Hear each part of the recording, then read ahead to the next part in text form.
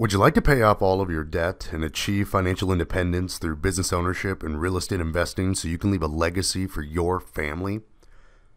Today, I'm going to show you how to go from living paycheck to paycheck to becoming completely debt-free and owning a seven-figure property portfolio in just over a decade so you can achieve financial independence and build that legacy for your family.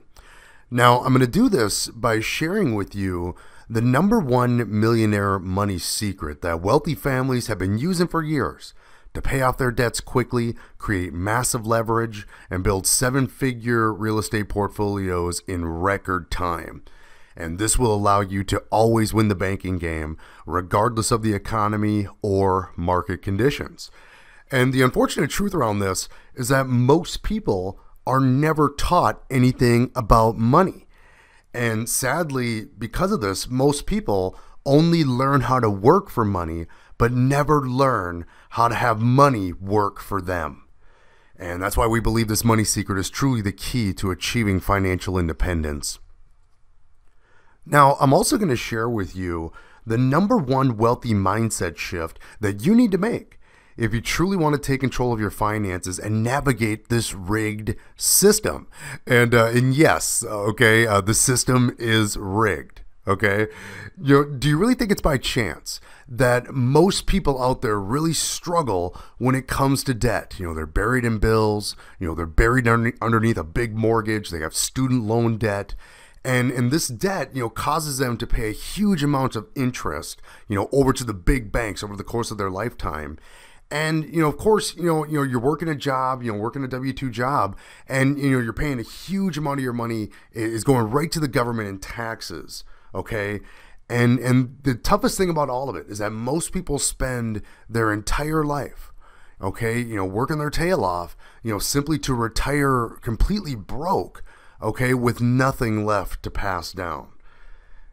And, it's been said that compound interest is the 8th wonder of the world, and he who understands it earns it, he who doesn't pays it.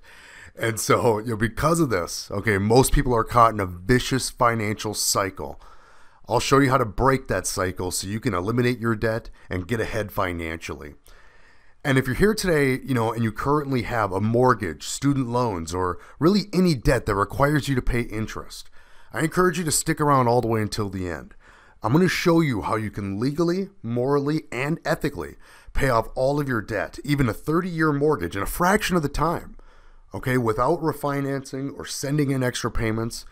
This vital strategy will literally save you tens, even hundreds of thousands of dollars of interest that would normally just go to the big banks, depending on the size of your loans and the size of your mortgage over the course of your lifetime. So huge secret is going to be unveiled here today.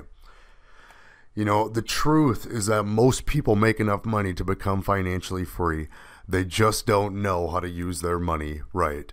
Hi, I'm Mike Adams, and in the next few minutes, I'm going to show you how our Real Estate Investor Group's proven education allows our students to pay off all their debt quickly and create massive leverage, all while they learn to invest in real estate and acquire cash flow investment properties like clockwork, and how you can do it too. And imagine what it would be like to be completely debt-free and to become financially independent, where you can actually have the opportunity to fire your boss or walk away from your job and truly start living life on your terms. Okay, that's what's possible when you have the right set of systems, the right frameworks to follow, and the right team of people around you, to support you and help you with implementation. Now, the top 4 categories of people this will help the most is people with a mortgage, other loans, or debt that they would like to pay off much faster. Those that are looking to get out of their 9-to-5 jobs and looking to build a successful business of their own.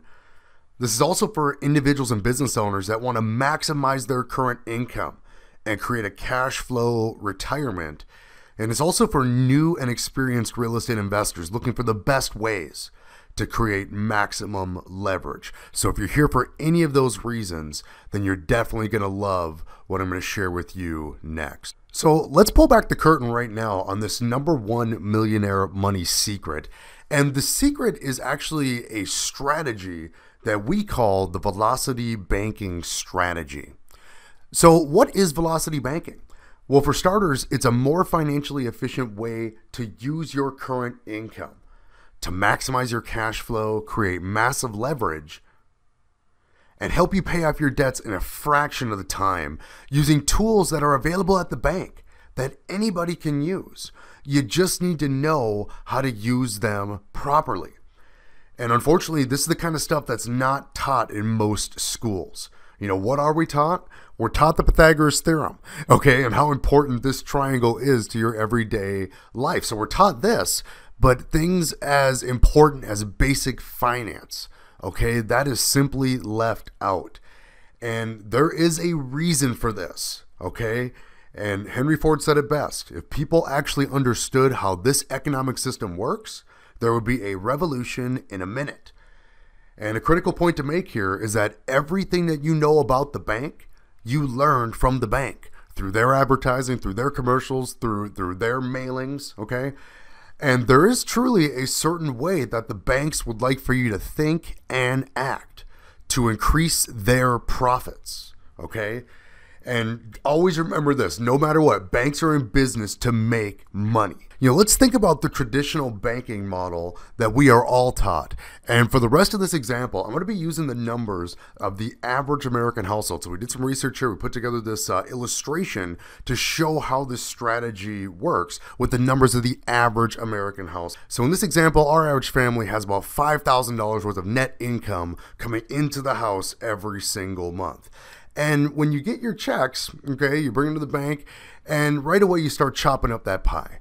Okay, and this average American family has a mortgage. So we have a $1,200 mortgage payment, and that's attached to a $200,000 mortgage. We got a 6% rate of interest there. Well, this average family also has a car payment, so we got a $600 payment there, 6% interest on that loan. And okay, our average family also has a little bit of credit card debt. Okay, so we got a $15,000 limit card here, and we've racked up about $12,000 balance on this card. Okay, and so the average interest rate on credit cards is about 21%. So we got a $600 payment on that credit card. We also have $1,200 here for your lifestyle. And again, this number will vary for people, but in this example, we're using $1,200 here. So think about your food, your phone, things like that. And that leaves us with about $1,400 that is typically just going into some type of savings vehicle. Normally just the savings account at the bank there. You just kind of take whatever's left over from your checks, leave it in savings, and then throughout the month you pull away from it. It might be going into a 401k at your job. It could be going into an IRA or a 529 for the kids, something like that. So in this example, we're using $1,400 there. And so what we see here, okay, and this is very, very typical, is you got $5,000 of income coming into the house every month, but every single nickel of it is accounted for, okay? In this example, we have zero cash flow, okay? Zero left over.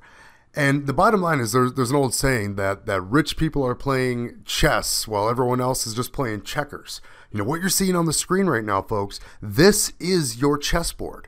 Okay, and these are your pieces, right? And it's time to understand how these pieces move, right? When you look at this, what is the difference here? We got some lines of credit and we have some loans. But what is the difference between a line and a loan? You know, for starters, these are the two primary products that banks offer to consumers. So we'll start with this one. You know, what is a loan? A loan is a one-way lending instrument. Okay, it's got a fixed monthly payment, and each payment consists of principal and interest. Okay, every payment will have some of it going to principal, some of it goes to interest, and it's also what's called on an amortized repayment schedule. Okay, so those are the details on a loan. And this is the product that, again, the banks most readily offer this product. Most people are familiar with loans, you know, student loans, mortgage loans, car loans. And the biggest problem with loans is that the principal is not liquid. Okay, it is a one-way lending instrument. So even when, okay, you send in your car payment, even though part of that payment was principal, once you send it in, you no longer have access to the money. With loans, you can put money in, but you can never take money back out, right? And the banks have the ability to leverage your money. And this boils into how banks make money in the first place. You know, you might ask, you know, how do banks actually leverage your money? Well, a critical point to make here is that every time you pay the bank for your house, okay, or deposit money into your savings account, that money gets turned by 10 and then borrowed out again to somebody else. And that's a little bit of a tongue twister. Let me break it down for you like this. Here's a critical example. When you send in that $1,200 mortgage payment to the bank has the ability to go to the Federal Reserve. Okay, they call this fractional reserve lending. You can look this up. But the bank has the ability to go to the Federal Reserve and get a loan for $12,000, okay, at a fraction of a point in interest, okay? Now, they have to keep $1,200 of that loan on their ledger, okay? But what that does is that actually creates, okay, they can lend out that other $10,800 to somebody else at a much higher interest rate and make money. Okay, and so you might be asking, where did that $10,800 come from? Well, it came from thin air. Okay, it doesn't exist. Okay, it is merely a number on the bank's ledger. Okay, but the bottom line is this number, it puts more money in circulation, and the banks and the Federal Reserve are making money by charging us interest on nothing but numbers. Okay, you see, this is why banks always have the nicest buildings in town. They have everybody's money and they get all the leverage. Now, and why is this a problem? Why am I fired up? All fired up about this is because it's your money, right? And if there is anybody that's going to be leveraging your money, shouldn't it be you? Now, is it possible for you to create leverage with your money like the banks? Yes. Okay, the answer is yes. Okay, we just can't do it with loans. So what is a line of credit? Okay, well, for starters, a line of credit is a two-way lending instrument. That means that it's revolving. Okay, you can put money in and you can take money out. And with the line of credit, there is only a payment if there's a balance. So if you have a zero balance on your credit card, of course, then there is no payment.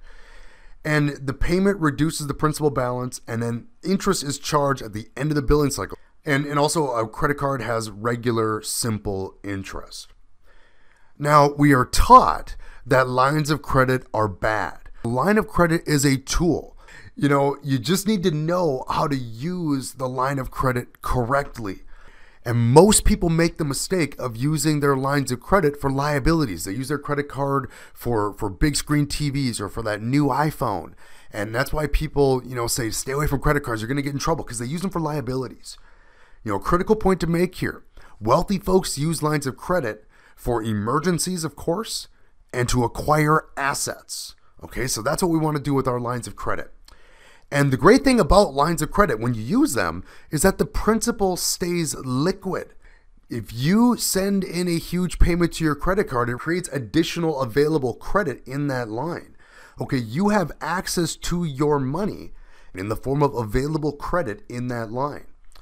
And this gives you the ability to leverage your money instead of the banks. Okay, so again, that principal stays liquid. With the lines of credit, you can put money in and you can take money out.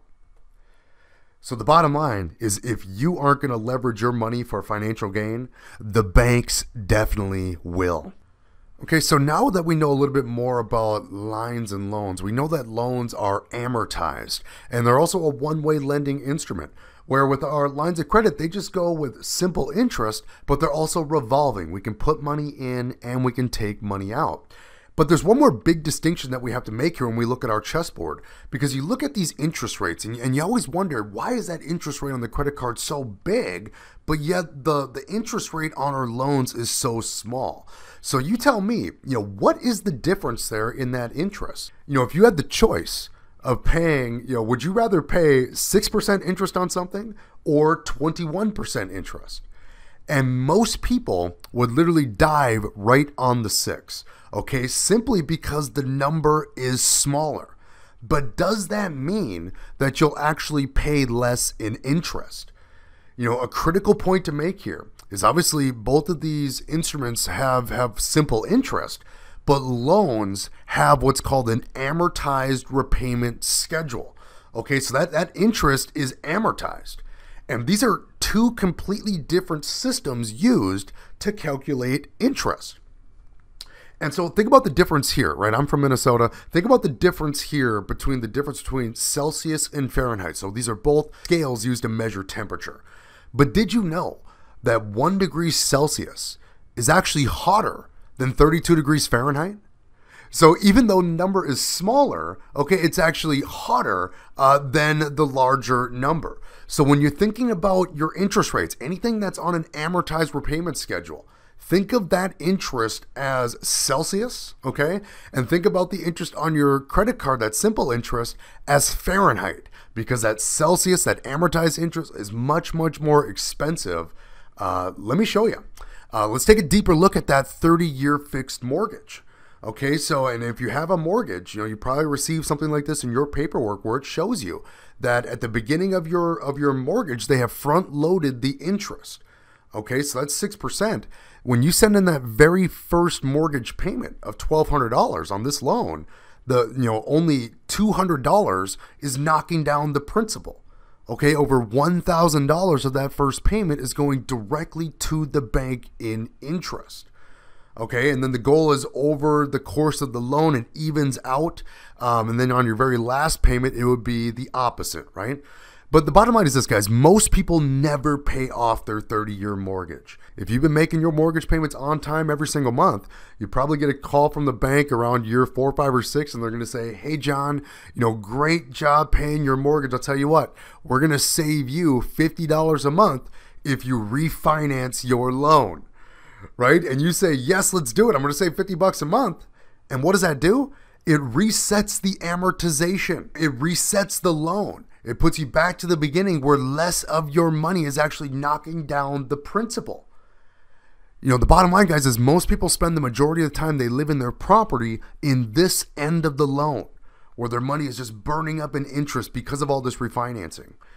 The bottom line, guys, is with this particular mortgage, over the first 4 years, okay, you would actually send in $57,000 worth of payments over the course of 48 months, and you would only knock down the principal by $12,000, okay, and $45,000 of the $57,000 is pure interest going right to the bank. So, and you might be thinking to yourself, is this accurate? I found this right here. You can Google search calculator.net. And you can put in my numbers here. Here's an amortization schedule here, and it shows you the first 4 years here and the amount of interest that you're going to pay, right? And you can put in my numbers, so you can check this out yourself. Okay, you can put in the $200,000 loan, 6% interest. I started it right here, January of 2019 here. And as you can see, I rounded the payments, so we're using a $1,200 payment in our example here. It's over the course of this loan. Okay, let's say you did make all those payments for 30 years. Congratulations. You will have paid over $231,000 worth of interest on this loan. That's a lot of interest. So now that you know the difference between a line and a loan and how brutal amortized loans are, let's take the next step here and let me share with you the #1 wealthy mindset shift that you need to make if you truly want to take control of your finances and navigate this rigged system. And again, you might ask, who rigged the system? Well, again, I alluded to this earlier, but of course it's your friends right over there at the banks, corporations, and of course the government. And why? Why would they rig the system? To make money, of course. And the unfortunate truth, guys, is that the government and the big banks, they've been grooming you since you were a kid to get used to giving them your money. Think about this. Since you guys were a kid, let me know if you heard some of this language growing up. You may have heard things like, what you need to do in life is you need to go to school. Get good grades, get a degree so you can get a great job, work your way up. Or maybe you heard something like this, the only two things that are certain in life are death and taxes. Or, don't take risks, make sure you always play it safe. How many of you guys heard this kind of stuff growing up? Is we call this old school mentality, right? And this scarcity language, what this does is it starts to force you down a certain path in which you think you need to live your life in order to be successful. And guys, what is down that path? Many of you guys went to school, you got the good grades, you got the degree, you got the great job. And, we begin to develop, what we call in our group the employee mindset, okay? And the big problem here with the employee mindset is that we only learn how to exchange time for money, okay? We only learn how to live on a cash system, okay? And we only learn how to use cash as currency. And that's why we relentlessly focus on accumulating cash. And that's why you see most people out there chasing a dollar. The critical problem with the employee mindset is that, simply put, there is no leverage. Okay, we are literally exchanging hours for dollars. And the minute that you stop exchanging those hours for dollars, okay, obviously the dollars are gonna stop coming in. Okay, if you don't go to work, you're not getting paid. Now, do wealthy folks want to accumulate cash? Yes, of course they do, right? But that is not their focus. Okay, to the wealthy, cash accumulation is a byproduct of the two things that wealthy folks focus on creating relentlessly, which are cash flow and leverage. Okay, so what is cash flow? Cash flow is your income minus expenses. Okay, so it's the money that you have left over after all the bills are paid. That's your cash flow. And in this world, we're taught to focus on what we make, right? Our gross income, the annual salary, or that hourly pay. Not so much about how much we keep. And this is truly the mindset shift that we need to make here. You see, wealthy people think completely different. You see, they have what's called a wealthy mindset. You see, wealthy mindset individuals, they aren't interested in exchanging time for money. Wealthy mindset individuals are not interested in using cash as currency. You see, the wealthy people, they use cash as velocity to pay off debts quickly and reduce interest payments. And then they create leverage in lines of credit. And they then use that leverage as currency to pay for their lifestyle, their monthly expenses. And since the lines are just simple interest, the wealthy leverage them to pay off their expensive amortized loans much, much quicker and save a boatload of money in interest. You see, wealthy mindset individuals know that it doesn't make any sense to send extra cash to loans because they lose all their leverage and give it all to the banks.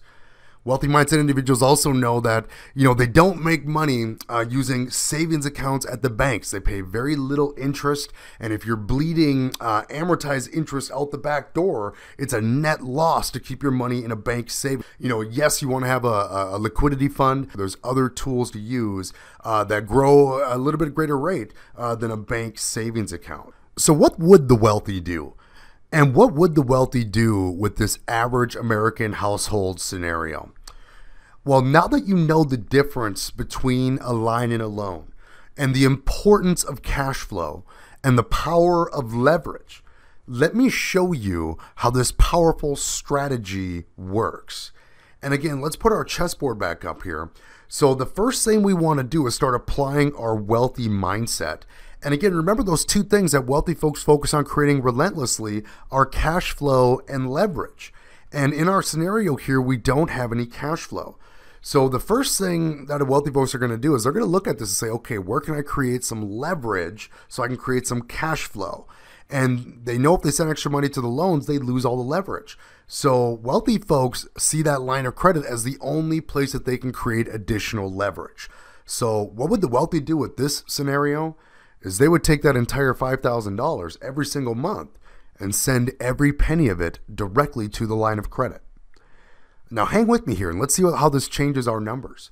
So now over the course of the month, if you're sending all of your money to the line, that is going to eliminate that $600 credit card payment that we've been accounting for. So we can take that $600 number and add that directly to our cash flow. Also, since we've now learned a little bit more about brutal amortized loans and how much interest we're actually paying on those loans, right now, again, the goal here is to eliminate the debt here in the fastest way possible. So we're not going to be leaving our money in the bank savings account here where it's really not working for us. It's working for the banks. And we're going to take that $1,400 and add that number directly to our cash flow. And so all we've done here is made a little shift in what we're doing with our money. Okay, and our numbers have changed a little bit. So we still have the same $5,000 worth of income coming into the household. We have $3,000 worth of expenses going out, and we have now a $2,000 per month cash flow number. Okay, a critical point to make here is you want to think of your line of credit as your new checkbook. Instead of writing checks from your checking account, you're going to use the line of credit to pay for your expenses. And you're going to do so using the line instead of sending checks from your bank account. Let's play this out here. Month one is going to come rolling in, and you're going to send all $5,000 to that line of credit. So we started off with a $12,000 balance. You hit it with $5,000, it's going to knock it down from 12 to 7. Then you're going to use the line of credit, like your checking account, to pay for all of your expenses. And so we got $5,000 going in and $3,000 going out. And what we see here in month 1 is a reduction in the balance by our cash flow number, which is $2,000. So we went from 12 to 10. Month 2 comes rolling in. We're going to go 5,000 in, 3,000 out. Okay, month 3 rolls in, 5,000 in, 3,000 out. Okay, and every single month it's going down by our cash flow number. And now a lot of folks, when they're seeing this strategy for the first time, say, well, Mike, I can't do that. What if I send all my money to the line of credit, what if there's an emergency? What if the tires go out on my truck? How am I going to cover that? What is this right here? Okay, on this credit card, we have a $15,000 limit. And at month 4 here, we've knocked it down to a $6,000 balance. We have $9,000 worth of leverage on this line. Okay, so if there was an emergency, you'd be covered leveraging this line of credit. But again, no emergencies here. So we're going to keep rinsing and repeating that, where we're going to hit it with 5,000 in, 3,000 out every single month. And simple math here, 12,000, it's going to go down by our cash flow number every single month. We're going to pay off this entire line of credit in 6 months, leveraging this strategy. Now that the line of credit is paid off, what's next? Well, remember that expensive amortized mortgage that we showed you? Let's take a chunk of that amortized debt and move it over to the simple interest line of credit, essentially transforming the interest that you are paying on that debt and making it much easier to pay off. And so what you do is you would take that line of credit and write yourself a check and send it $12,000, principal only, directly to your mortgage company. And essentially, grabbing a chunk of that amortized principal and bringing it over to the simple interest line of credit. We're going to start leveraging that velocity banking strategy, where we're going to have all $5,000 every month hit that line of credit. All of our expenses on the line of credit. So 3,000 out, 5,000 in, 3,000 out.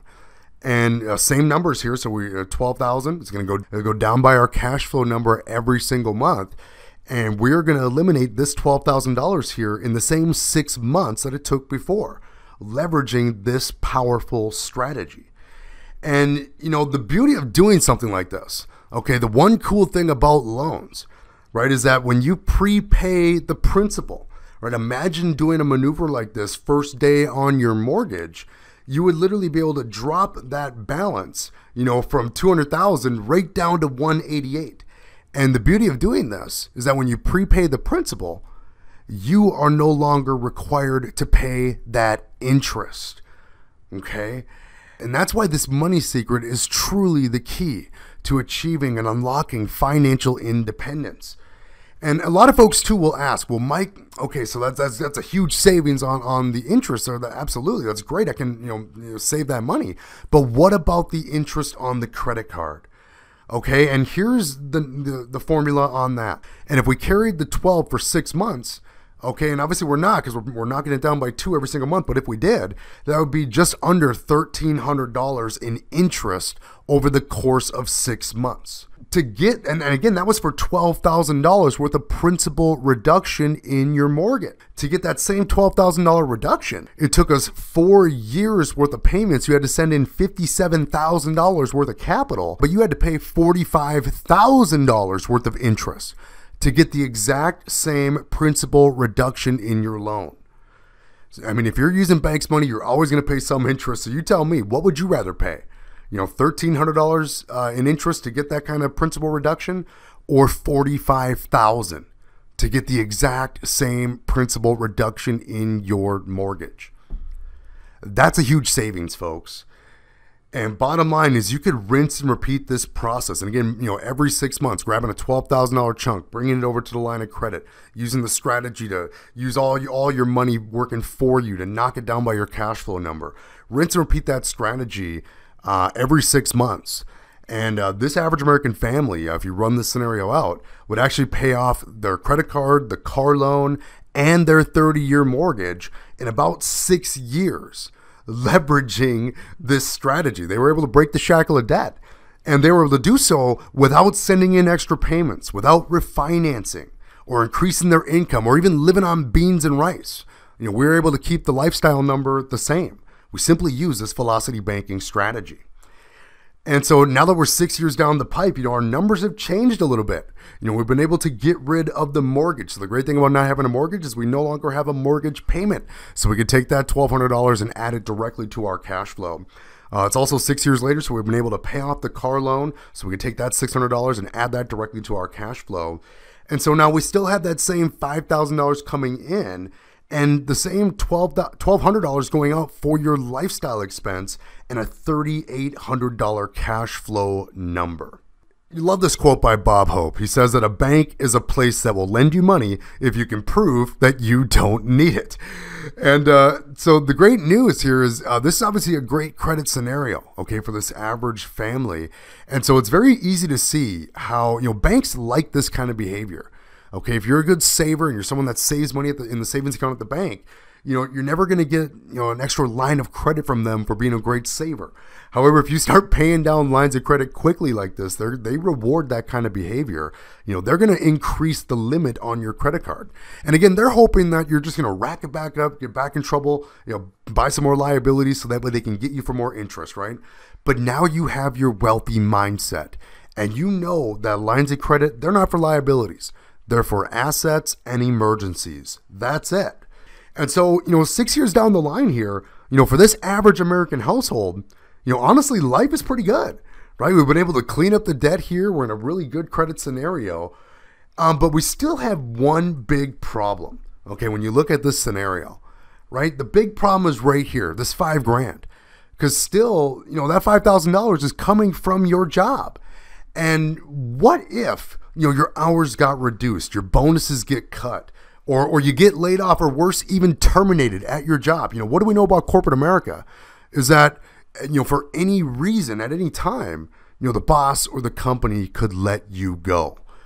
So what would the wealthy do about this so that way they could protect themselves from that happening to them? Well, remember, guys, lines of credit are for assets and emergencies. Let's use the leverage in the line of credit to accumulate additional cash flow producing assets. Now, remember at the beginning, I said I would show you how to go from living paycheck to paycheck to becoming completely debt-free and owning a 7-figure property portfolio in just over a decade. Let's leverage the tools that we have available here to create financial independence. And so again, we have this credit card with a $25,000 limit. Okay, let's increase our wealthy mindset. Let's learn more about real estate investing. You could use that line of credit to write yourself a check, $20,000, and use it to buy one of these. You could pick up your first single family rental property. And this property here has a market value of $120,000. You put down 20, so we have a mortgage left over of $100,000. And this particular property is going to cash flow $400. So we add that $400 to our cash flow, bringing us up from $3,800 up to $4,200 per month in cash flow. You're going to start leveraging that velocity banking strategy. And now you have $5,400 per month of income hitting this line of credit and $1,200 in expenses coming out. Again, you have a renter in that property making the debt service payment. So again, barring emergencies, you would knock this down by our cash flow number every single month. You pay out this first 20 grand in about 5 months, leveraging this strategy. And again, guys, this is 20 grand worth of mortgage principal reduction. Okay, so versus it taking 10, 15 years to pay this off, so you can imagine the interest that was saved here on this. Okay, rinse and repeat that. Write yourself another $20,000 check and grab another 20 off that mortgage. Okay, you can run the numbers here, and this first rental property will be paid off using this process. Again, barring emergencies, you pay out this first rental property in about 2 years, leveraging this strategy. And so that's going to change our numbers. We'll get rid of the debt service there. It's going to bring our cash flow number up by $600, bringing us up to $1,000 in cash flow on this property. And that's going to change our cash flow number from $4,200 up to $4,800 per month now in cash flow. So now, is one little rental property going to bring us to financial freedom? In most markets, probably not. Okay, but what else can we do here? What other tools do we have available? Right? What about your primary residence? Okay, can we leverage that to achieve financial independence? Yes, we can. Okay, so we're about 8 years down the line here in our scenario. And let's put the primary residence up here. Again, you have no mortgage on this property. It's 8 years down the line, and let's just say it's maintained its $200,000 value. Again, we're 8 years down the line. It's probably gone up in value. It's very easy that you could walk into a bank, and so we're going to get a home equity line of credit. And so it's easy to see we can get a 60%, line of credit here, $120,000. How many $20,000 checks can you write with a $120,000 HELOC? Well, you can write 6 of them.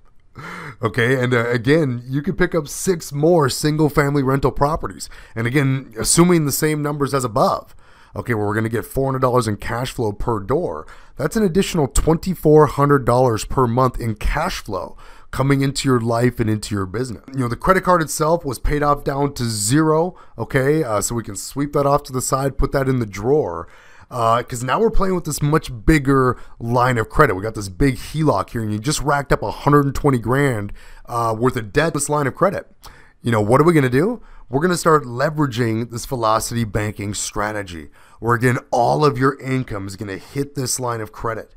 And again, you have renters in these properties making the actual debt service payments on the properties, knocking down the debt there as well.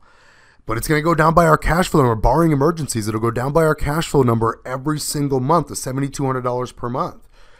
In a nutshell, guys, you would actually sweep down this $120,000 in about 16 months, leveraging this strategy.